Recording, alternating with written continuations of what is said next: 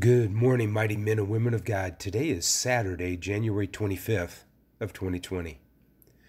How hard is it for us to give up control of our lives? As a born-again Christian, this is exactly what Father God is asking of us. And in doing so, He has placed the Chief Cornerstone in our lives for a sure foundation. He's also given us the Holy Spirit, who will always lead us into all truth. If we will just allow Him control, He will mold and shape each one of us into something beautiful. But we must remember, this is a process that will not be completed until Jesus returns. So today, this morning's prayer surveys the ongoing construction of God in us. Father, during this journey in the Spirit, we are all projects which are not yet completed. We all have a completion date officially, for it is appointed once for man to die.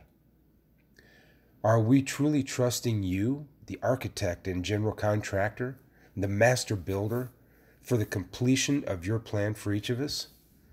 Father, you have declared that you know the plans you have for us, to prosper us and not to harm us. Indeed, they are plans for a hope and an expected end. Please forgive us for resisting the change you bring to our lives, for you are the architect who has designed the perfect blueprint for each of us. We accept the stone that the other builders have rejected, who has become the chief cornerstone, and he is marvelous in our eyes. There is truly no other foundation than the Lord Jesus Christ. Father, the project that we are, our completion date is the day of Christ Jesus.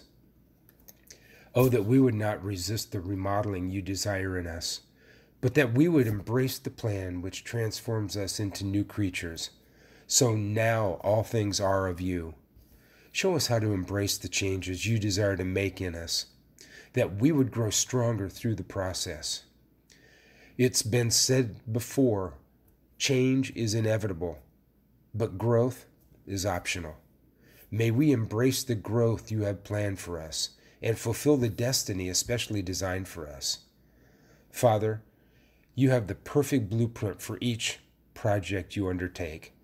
May we trust in this perfect plan, keeping in constant contact with you, the general contractor, so the project reflects all of your finishing touches. Oh, it's in the name of Jesus that we ask all these things this morning. Amen. This is Jeff with this morning's prayer, praying that you have a great and God-filled day today. Shalom.